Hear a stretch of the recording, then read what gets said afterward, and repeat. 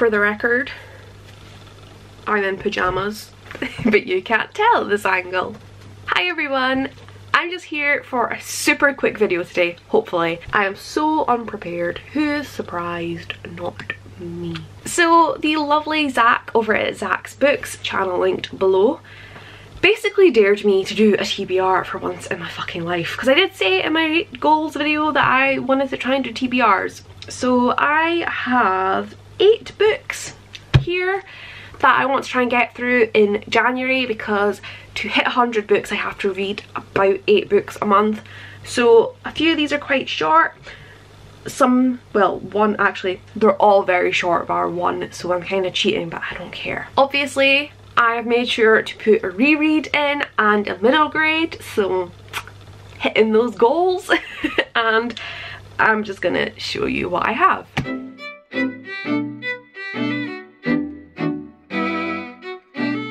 So first I have Long Way Down by Jason Reynolds. This is a novel in verse and I am so excited for this.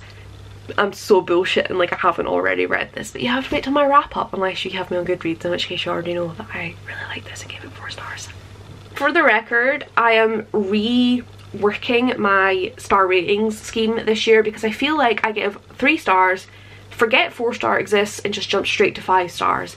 So I want to try and give less 3 stars and less 5 stars. So this got a 4-star because 5 stars being reserved for the best of the fucking best. I am currently reading Sky Song by Abby Elphinston, which, look at those spread edges, gorgeous. This is my middle grade read for the month. I adored Abby's previous middle grade series, the Dream Snatcher trilogy. All 3 of those books were stunning, and this has been out for like 2 years or something, and I have just been so unable to believe that she's written about someone other than Moll and Griff, but the time is now. I need to support this woman because she is a queen, genuinely. The amount of traveling she does, and she had a, like, she literally was in hospital for months before having her baby and was writing there. She now has her baby and takes him on these like big hike things.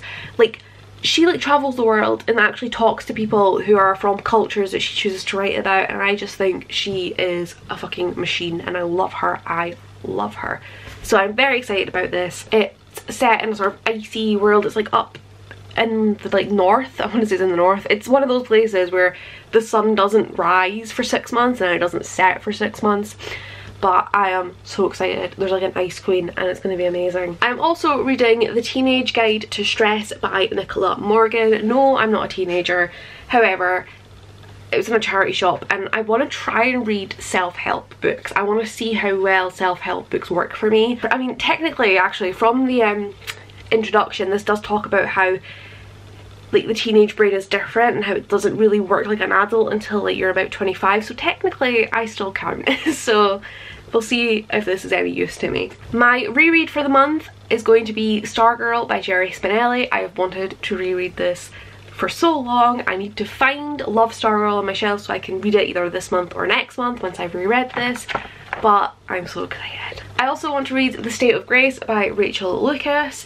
This is one of the books that the gorgeous Becca sent me. She actually sent me Long Way Down as well, so there we go. It's a month of Becca books.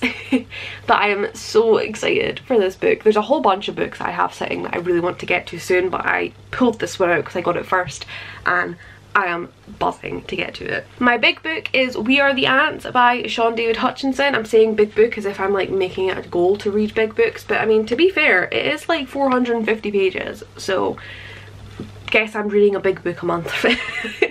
But I'm sure you all know what this is. I got this from the lovely Chinoa.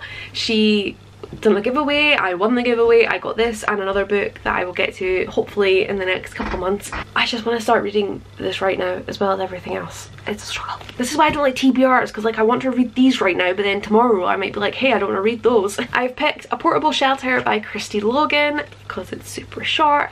I really need to get to all my Christy Logans. I love The Gracekeepers. I'm swinging, it's really gonna annoy me. But I have her other novel, The Gloaming, to get to, but I decided I will pick up her short story collection. I'm saying short story collection, it's actually like a novella of short stories, but it's all like connected. I don't even know, but I want to read this.